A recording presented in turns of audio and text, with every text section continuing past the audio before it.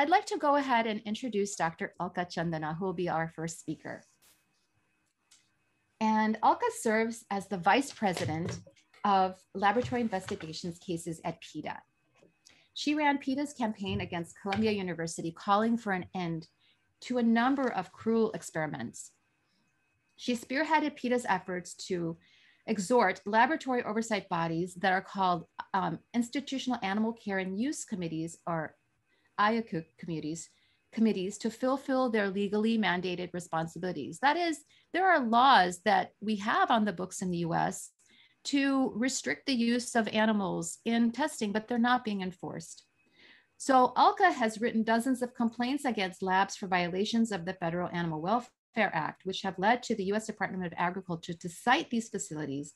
In 2010, after she wrote PETA's complaint against Professional Laboratory and Research Services, the North Carolina contract-based animal testing facility surrendered nearly 200 dogs and more than 50 cats and shut its doors. Recently, she worked on PETA's successful campaign to end a series of maternal deprivation experiments on monkeys at the National Institutes of Health. She has had original research published in peer-reviewed journals on policies pertaining to problems with oversights of animal experimentation. Before coming to PETA, Alka served for 5 years as a tenured professor of mathematics at Memorial University of Newfoundland in St. John's, Newfoundland in Canada.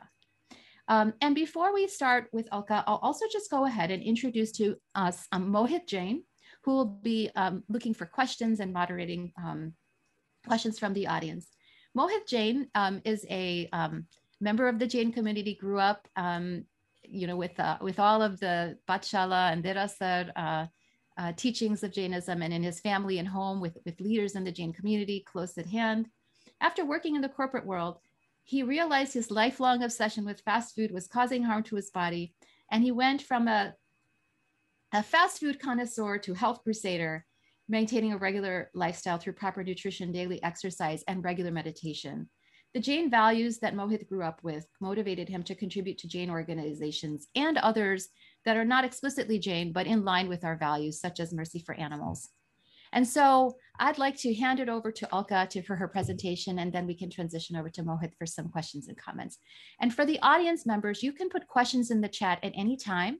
We'll have a time at the very end where we can have you go ahead and unmute, and we may have some time in between to unmute, but please feel free to put questions in the chat, and we'll be monitoring the chat box to see what your thoughts are as we go along. Take it away, Alka. Thank you everyone for sharing part of your Saturday morning, or if you're on the East Coast like I am, afternoon, with me and the others. Really appreciate this opportunity to have this conversation. Just to give you a bit of additional background to what Gina said, and how I ended up at PETA, I guess, is that, like I think many of us, I grew up vegetarian, and I'm Hindu, and although we didn't talk about animals explicitly in our house, as far as what our relationship was with other animals, I would notice that, for example, if there was a spider or other small animal in our house, like an insect, my mother wouldn't go to the default that we often see with people where they just kill the animal. You know, she would take a dustbin and pick up the animal, the spider, insect, and take that that little being outside, so he or she could live out his or her life peacefully. And that made an impression. But I didn't really think about animal rights. I didn't know what that was, or any of these other issues explicitly. Although I remember that at some point in high school, a friend of mine asked if I would ever wear a fur coat, and I said no. Later on, when I was an undergraduate, I used to write for our student paper, and this was in Canada. And in Canada, all of the student papers belong to a consortium of papers called Canadian University Press. And when an individual paper didn't have enough articles to fill its pages, we would snap up an article from another paper. And one such article that was snapped up was on animal experimentation. And I had you know, I was a progressive student on campus. I was interested in issues like nuclear disarmament, women's rights, obviously poverty, and concerns about the global South.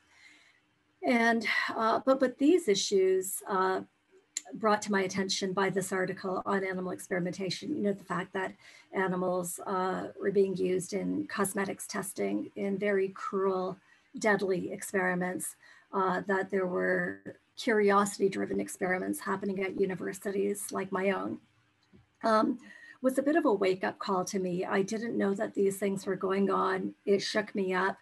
And especially thinking about animal experimentation, you know, this idea that people who were like me, people who uh, had that advantage of a very good education, were yet making this decision to harm vulnerable beings, these other beings. And that made me, for the first time, think, what is our relationship with the other animals? Who are they? You know, how should we be interacting with them?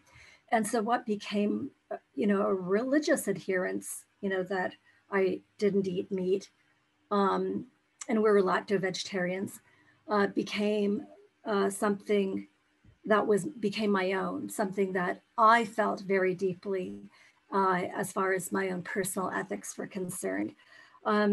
So a couple of months later, I was sitting with the editor of that student paper, who was a friend of mine, and I said, you know, Kevin, somebody really needs to write another article about that animal issue. It seems very important to me. And he said, like a good editor, why don't you? And so I started looking into the issue myself. And one of the things that I did in my investigations was go to the library, and I found a copy of Peter Singer's Animal Liberation, which many people consider to be like the Bible of the animal rights movement.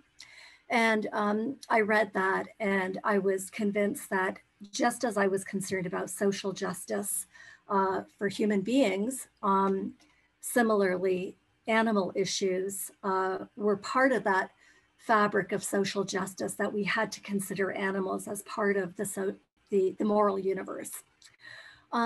So I have this title, Animal Experimentation, the Blackest of All Black Crimes, and some of you may recognize this quote. It's from Mahatma Gandhi, who characterized vivisection, which is animal experimentation, as being the blackest of all black crimes that humanity perpetrates against other animals. So what I'd like to chat about in the next few minutes, just very quickly, some of the key points. Why should we care about animal experimentation? Well, there's animal rights, animal welfare, the issue, as Gina alluded to, legal protections for animals, the fact that there's a legal double standard. Because my friend and colleague, Dr. Aisha Akhtar, is here, I won't be talking about scientific failures or human relevant research methods, because she has written the book and many published papers on this issue. So I wouldn't deign to know more than she does, because she is certainly an expert there. But to proceed then, animal rights.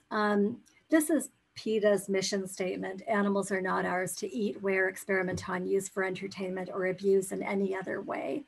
And you know, the mission statement comes out of our knowledge, the scientific fact that animals feel pain, they feel loneliness, they feel pleasure and happiness, love for their compatriots. And because they have these abilities, because they are sentient, because they can suffer, you know, these are the aspects of animals that we should be considering when we determine or decide whether or not we should harm them. And so this is really the underlying principle that undergirds the concept of animal rights or animal liberation, that animals matter. They are subjects in their own lives, just as we are subjects in ours. So some of you may have seen that there was a cat on my lap a little bit earlier. Her name is Angie.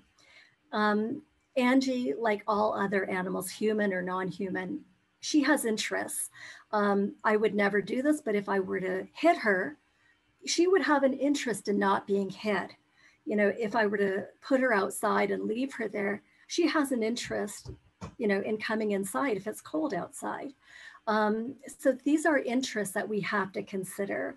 And the idea of animal rights is that these are the interests that we should be respecting, again, when we think about what our relationship is with the other animals.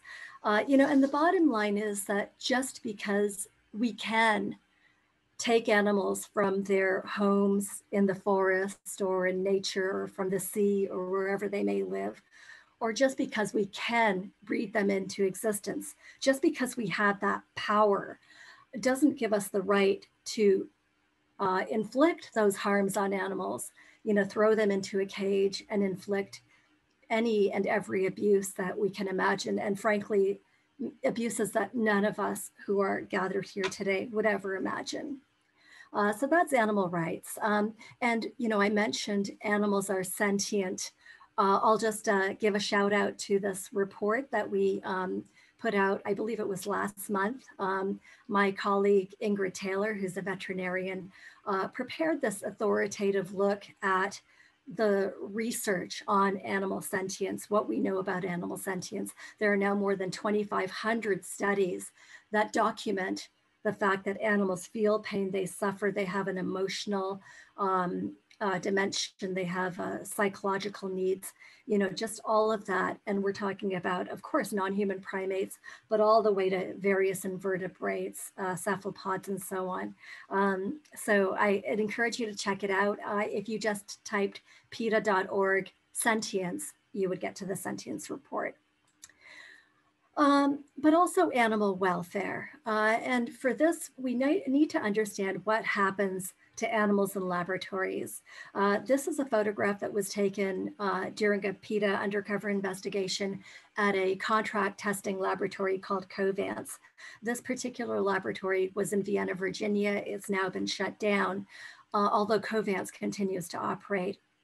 But what we see here in this photograph is a small glimpse into the lives of these animals. The cages that you see back here, this is where those monkeys live for their entire lives. These are sterile, austere conditions, barren cages, barely bigger than the bodies of the animals. They can take 1 or 2 steps in any direction. They're given these mirrors, as what they call enrichment, which strikes me as a very odd word to use when you're talking about lives of utter impoverishment. They're often caged by themselves, even though monkeys, like human beings, are social beings. For monkeys to be caged alone in this type of social deprivation is like what it is for us to be held in solitary confinement. It's an extreme form of deprivation and, frankly, torture, psychological torture. And of course, it's not just that the animals are held like that in these horrible conditions where they're deprived of anything and everything that would make their lives worth living, but it's also that they are used in experiments that can be painful, cause extreme distress, and in 99.9% of the cases, the animals are killed after they've been used in the experiments. You can get a sense of how devastating this sort of life is for the animals. If you look at this monkey here, you can maybe make out that his inner arm, he has a sore, and this is from his self-biting. So he is actually carrying out self-injurious behaviors because he has no control over what happens to him in his life. So the only thing he can control is things like pulling out his hair or biting his own flesh. And this is what happens in laboratories. There's a lot of data out there about self-injurious behavior with animals, and not only monkeys, who we all know are intelligent and profoundly social beings, but with mice and rats and other animals, even fishes. Here we see a dog whose name was Peony, and she was killed in a laboratory at Texas A&M University. She and her and other dogs like her were deliberately bred to have canine muscular dystrophy. This is a painful and debilitating condition, which is ultimately deadly. And if the animals don't die in their cages, as many animals did die in the cages over the 40-year period that these experiments have been carried out, if they don't die in their cages, they are killed at the end of the experiment. These animals, because of the condition that is deliberately induced into them through that breeding, they have difficulty eating, they have difficulty swallowing, they have difficulty breathing. Their lives are characterized by unmitigated misery from the moment they're born to the moment they're killed. So it's an issue of animal welfare being compromised. And what you see here is where Peony lived. Again, austere, barren conditions. They didn't even give the dogs blankets because they didn't want that to interfere with the drainage system of water when the water was sprayed on the cages. The fact that these are animals, that they are not inanimate objects, that they feel pain, they suffer, that their lives matter, that concept is not existing in laboratories today. And I don't want to leave out the mice and rats who are small, who many of us don't necessarily understand, who we may even be afraid of, but who feel pain and suffer just as much as the monkeys and dogs and cats and other animals with whom we're familiar. So this is a photograph from Cleveland Clinic, and this was an investigation that we carried out last year in 2020.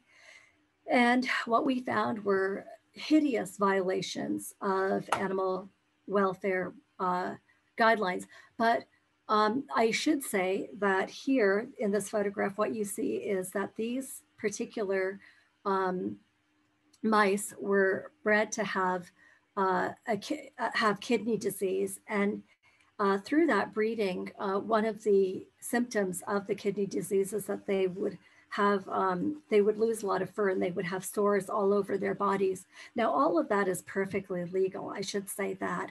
But again, you know, these animals are really regarded as test tubes with tails. Basically, they're regarded as inanimate objects. And the idea is because we are mighty, you know, the idea is might makes right. Because we have the power to do this to these animals, we do it, you know, and at the end of the experiments, the animals are killed if they didn't die, you know, during the course of the experiment. I'm just going to show a very quick video. It's just an hour, not an hour. It's just a minute and 39 seconds. And I will tell you, some of these images are going to be hard to look at. Nothing is really gory. It's just sad. But if you don't want to watch it, you can look away. But I'll just play.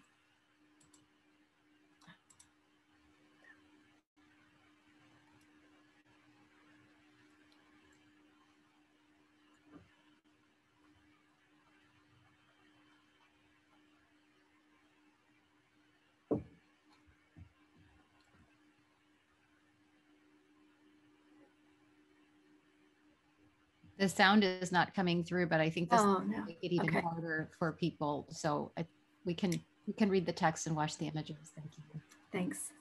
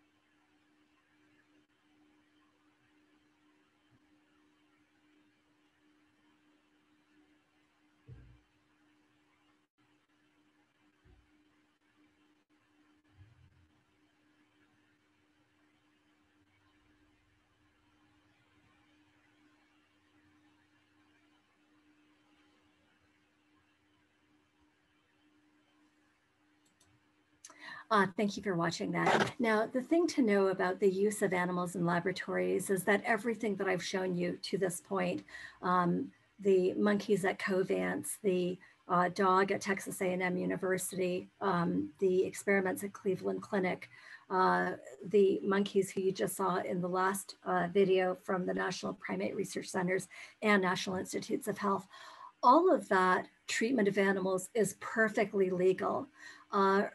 There are some legal protections for animals in laboratories. They're codified in the Animal Welfare Act. This is the Animal Welfare Act and its implementing regulations. But the Animal Welfare Act and its implementing regulations, it's largely about husbandry. Animals have to be fed once a day. They have to be given water. They have to be kept in cages that are of a certain dimension. Keep in mind, the cages that you saw with the monkeys, that is legal. The shoebox style cages for mice and rats, that is legal. The Animal Welfare Act actually excludes from coverage the great majority, more than 95% of animals used in laboratories. It excludes mice of the genus Mus, rats of the genus Rattus, amphibians, reptiles, fishes, birds who are bred for experimentation, and farmed animals used in agricultural experimentation. So the Animal Welfare Act barely covers, the smallest subset of animals used in laboratories, and even to the extent that these animals who are covered, like monkeys, dogs, cats, and so on, even those animals who are covered are still very vulnerable. There are requirements for veterinary care, but if any kind of veterinary treatment or analgesia, pain relief is going to interfere with the scientific objectives of the experimenter is within his or her rights to say, I'm not going to use analgesia, I'm not going to provide veterinary care, and that's okay. So there's a lack of legal protections. You might be thinking that you often read in the newspaper that, for example, somebody may have hit their dog or done something horrible that I won't mention, but you see it in the papers, awful things that people do where they're torturing dogs or cats or other animals out in society. And you see that, they get felony level cruelty to animals charges posted against them. They might go to jail. They might have a fine posted against them. And you might say, well, doesn't that apply to animals in laboratories? And the fact is, in most states, it doesn't. These state anti-cruelty statutes that prohibit this mistreatment of animals when it happens outside of a laboratory, those anti-cruelty statutes in the majority of the states do not apply to laboratories. There is an exemption. So we had this billboard, if you call it medical research, you can get away with murder. So as I said, Dr. Aisha Akhtar will be talking about the scientific issues related to animal experimentation, but I do want to give a shout out to the scientists who work at PETA. And recently we released something called the Research Modernization Deal. Again, if you Google PETA.org, Research Modernization, you will get to this report. It's an authoritative report that talks about the limitations of the use of animals in experimentation and what some of the replacement methodologies are. Now we come to the most important thing, what you can do. And here are a few things. I encourage everyone to join PETA's action team. Then you will receive alerts on our campaigns, whether it's animal experimentation or the other areas where PETA works, animals used for food, animals used for clothing, animals used in entertainment and animal experimentation, as well as companion animal issues and so on. So you can just go to PETA, join the action team, PETA.org, and you can receive alerts, become informed of the campaigns, and take action. We encourage people to share information about the plight of animals in laboratories and really anywhere where animals are exploited, because the reason these things go on is because people don't know that this is happening. I'm shocked at how many times I hear from people who I meet, pre-COVID, when I would be out and about. I'm just shocked by how many times I would hear from people that they thought that these sorts of things were illegal in the United States, but that's just not true. As I've detailed, all of these horrors are going on. They're legal, they're happening, and they happen because they happen behind locked doors. So, our challenge is to open those laboratory doors so that people can see what's going on. The way we do it is through undercover investigations, and then we publicize videos and so on.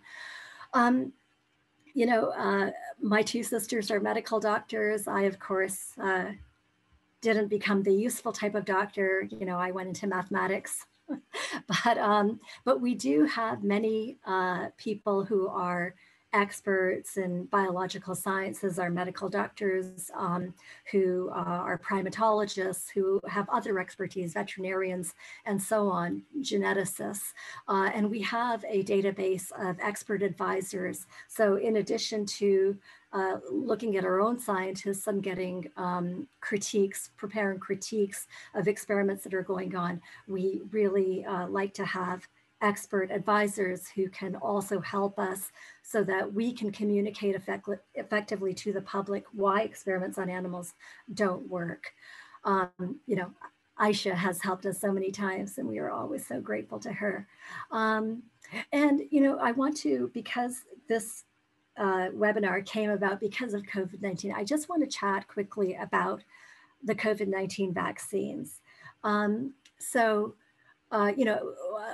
We at PETA, our credo is not only that animals are not ours to eat, wear, experiment on, or use in entertainment.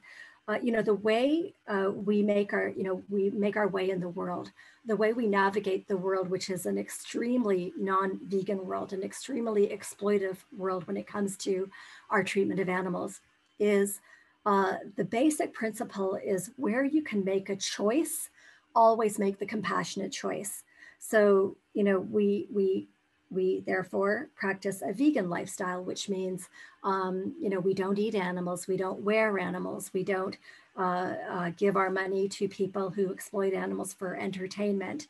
To the extent that it's possible, we choose vegan options in our medication. So for example, I had the flu shot earlier this year, and the flu shot that I took is the vegan one because that option exists. So where there's an option, we choose the vegan one. The thing to know about the COVID-19 vaccine, a couple of things to know. As Gina mentioned earlier, it does not directly include animal ingredients, although there is that whole thing with the fetal bovine serum, which is awful, and alternatives are being made. With the COVID-19 vaccine, although normally all medications, whether it's pharmaceutical drugs, vaccines, other things, any medication, because as Gina said, the Food and Drug Administration or comparable agencies around the world, because they require testing on animals, all of these things are being tested on animals. With COVID-19, because of the emergency situation of the pandemic, both the FDA and the National Institutes of Health, the NIH, agreed that we could sidestep this testing on animals. What ended up happening is that some of these companies like Pfizer, Moderna, did animal tests concurrent at the same time as clinical tests in human beings.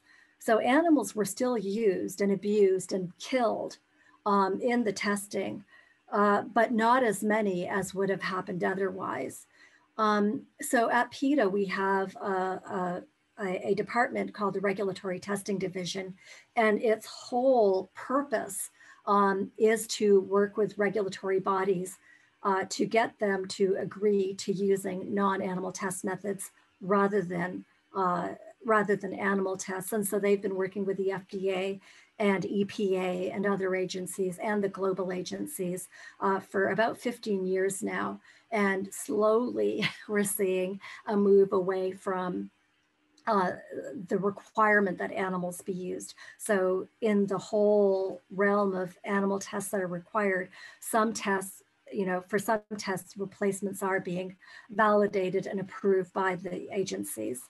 So we think that that's a very good thing. And we also think that with this pandemic and the fact that the FDA and the NIH had said that tests could be circumvented, we're hopeful that this will be, the moment where the whole world agrees that it's not just with the COVID-19 vaccines, but with other vaccines and other pharmaceuticals that we'll see sidestepping of this type of testing. Anyway, I think I've come to my time. So thank you very much for your attention. I will now stop sharing my screen and turn it back to Gina. Thank you so much, Alka. And we saw that there were a few comments in the chat, more reflections than questions. And so I'm thinking it might be useful to turn to our next speaker, Charlene Gala, before we have another break for commentary and questions by Mohit. So if I could go ahead and introduce Charlene. Charlene is Vice President, International Laboratory Methods for PETA. And Charlene can tell us a little bit more about his experience as a Jain, but he did grow up as a Jain as well. And he helps lead a dedicated team of scientists and researchers to modernize lab experimentation and training methods by replacing the use of animals. He was hired by PETA in 2004 and has brokered coalitions and worked on campaigns and initiatives that have led to the replacement or reduction in animal use globally. In military pre-hospital trauma training, chemical casualty drills, intubation exercises, medical curricula, surgical training, and other areas. An important collaborative achievement was passing nationwide regulation banning the use of animals for undergraduate medical training in India. And his scholarly efforts focus on the transition from animal use to human simulation models for various disciplines, including for biomedical education and military medical training. His work has appeared in peer-reviewed medical journals, and he's contributed to books such as the groundbreaking one called Animal Experimentation, Working Towards a Paradigm Change. Before coming to PETA, Charlene received a bachelor's degree in anthropology from Washington University in St. Louis. And so I'd like to turn it over to Charlene to give us his presentation. Thank you, Charlene. Thank you so much, Gina.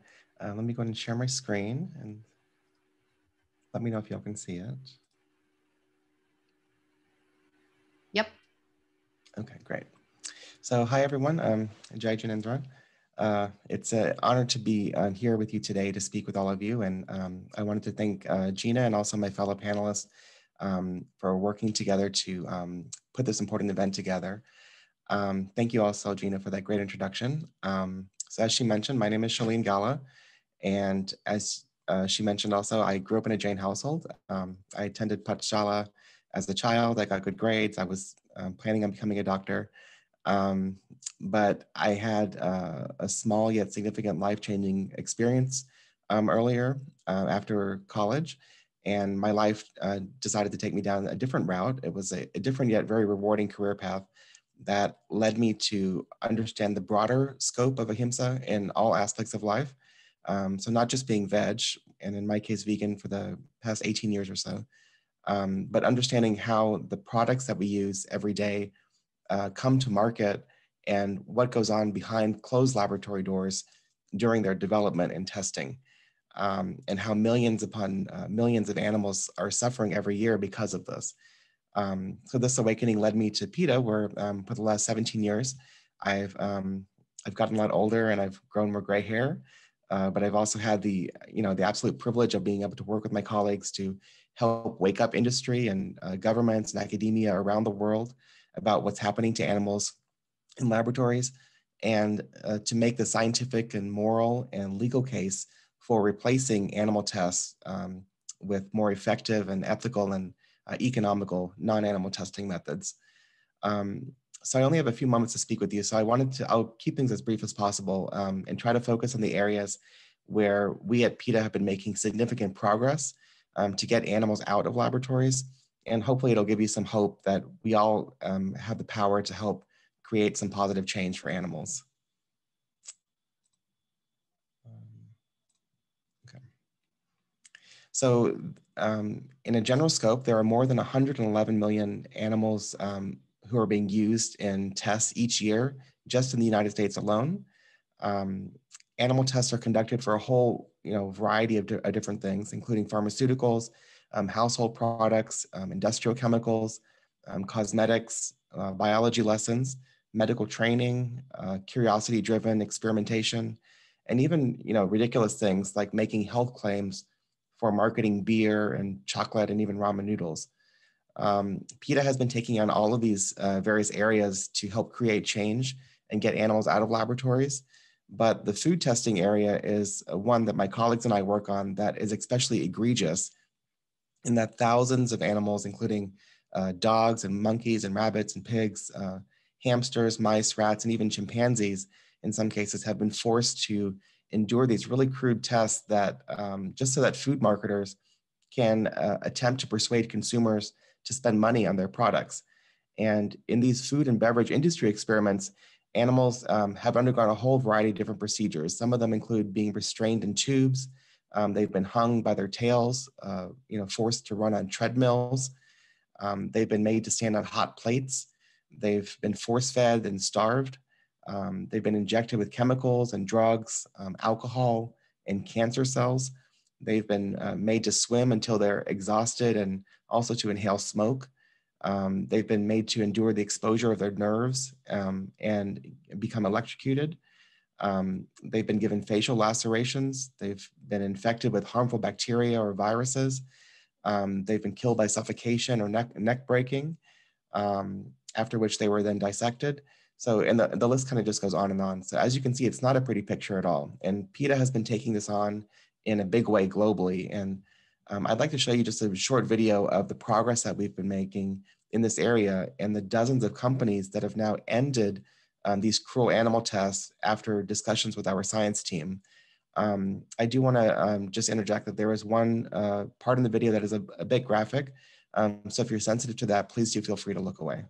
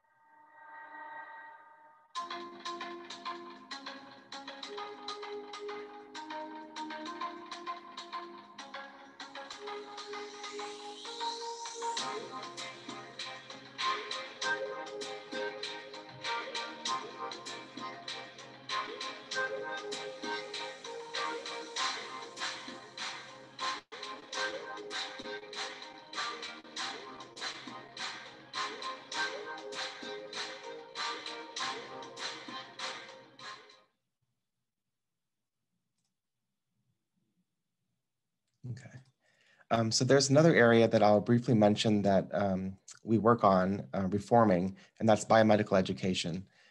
So hands-on skills training in biomedical education has traditionally relied on the use of more than 9 million live vertebrate animals every single year, just in this country alone. And more animals are used in other countries around the world. This ranges from performing minor surgical manipulations and pharmacological interventions to also managing major traumatic gunshot wounds and burn injuries and even dismemberments.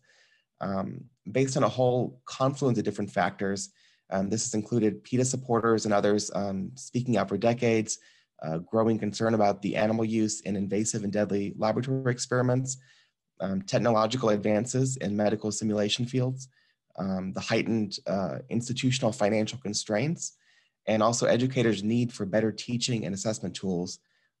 There's been a paradigm shift that's been taking place that has seen the full replacement of animal use in medical school curricula and biomedical skills training programs in various countries, along with significant reductions and replacements of animal use in comparable military training drills.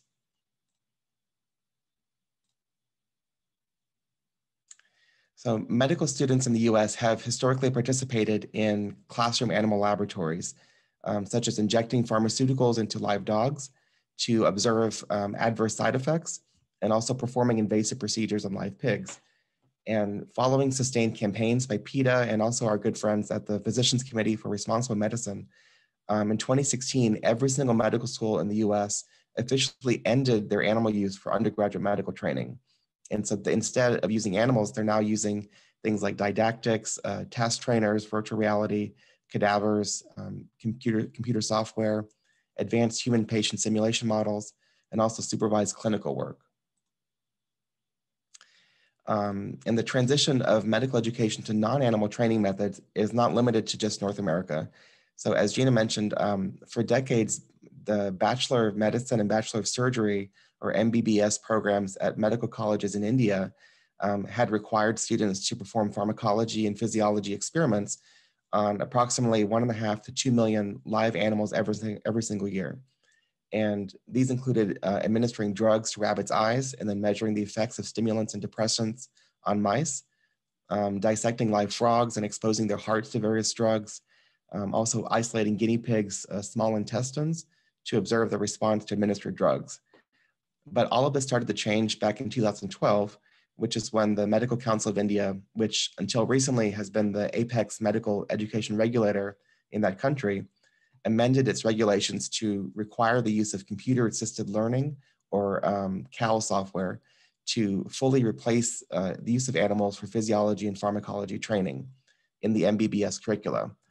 And then similarly, the Pharmacy Council of India and the Dental Council of India also directed an end to animal use for training purposes in their respective disciplines as well, among their member colleges. And then further, the University Grants Commission in India banned the use of animals for dissection and training purposes, and that spared nearly 19 million animals annually who otherwise would have undergone invasive and terminal procedures in university life science, pharmacy, and zoology courses. So all of these developments in India followed really major advocacy campaigns that were led by our affiliate, PETA India, as well as other regional partners in that area. And then I also just wanted to briefly touch base on PETA's major decades-long effort to reform military medical training. So during the military's so-called live tissue training or trauma training, instructors will attempt to mimic human combat injuries by inflicting damage on live pigs and goats. This includes things like gunshot wounds and limb fractures, propane torch burns, laceration, and even hemorrhage, so that students can attempt to identify the injury and then practice proper treatment procedures. Nothing really moved the needle forward for animals more than disturbing video footage showing how animals are used in these courses are abused. So in April of 2012, PETA had released an eyewitness investigation of a Coast Guard trauma training drill. And in this video, instructors were seen cutting off inadequately sedated goats' legs with tree trimmers. They would slice into their abdomens and pull out their organs and then stab them with scalpels. And this is while the animals were moaning and kicking. And then in 2015, PETA released another eyewitness investigation, and this time it was of Deployment Medicine International, which until recently was the self-proclaimed single largest trainer of US military forces in operational medicine. And this video footage shows live pigs who had been shot in the face and instructors cutting into the animals to induce bleeding. So these powerful PETA investigations, along with our numerous protests, complaints that we filed with government officials and even a congressional inquiry, helped prompt several key policy changes regarding medical training in the military. Let's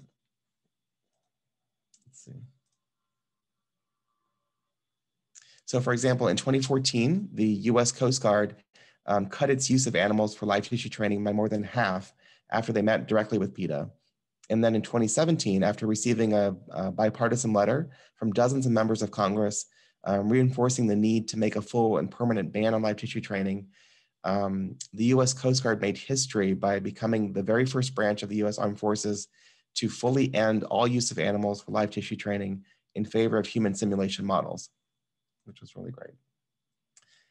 And the last thing I just wanted to mention was the animal testing problem that we are all facing collectively. It's a massive problem, it's global, it's largely secretive, it's filled with many entrenched interests, and it's well financed to the tune of billions of dollars annually. The only way for our flawed system of research to modernize and embrace non-animal technology is for people like you and me to really just be courageous enough to speak truth to power. In my opinion, there are only two ways that people can come at this issue. One is either out of fear or the other is out of love. So as children, we instinctively know that hurting animals is wrong, and most people would choose to hug and play with animals. But as an adult, working in an animal testing laboratory, this instinctual relationship of compassion that you know to be true from your core is being subverted out of a fear of changing the research paradigm to such a degree that instead of playing with and loving animals, experimenters are instead continuing to cut them open and kill them, which has been done for decades. So as part of the animal rights and Jane communities, we can make compassionate, loving choices in our everyday lives to buy vegan products that are not tested in animals. We can donate to charities that only pursue non-animal research. We can introduce animal-friendly corporate shareholder resolutions. We can sign petitions, and we can protest cruel injustices done onto animals, and all the other ways that Alka had mentioned as well for getting involved. But the bottom line is that the more public education that we do, the more corporate and political outreach that we do, the more discussion of the failings of animal testing that we do, all of this will help to turn the tide by gradually changing hearts and minds. And so with that, that's the end of the presentation. So thank you all very much for your time.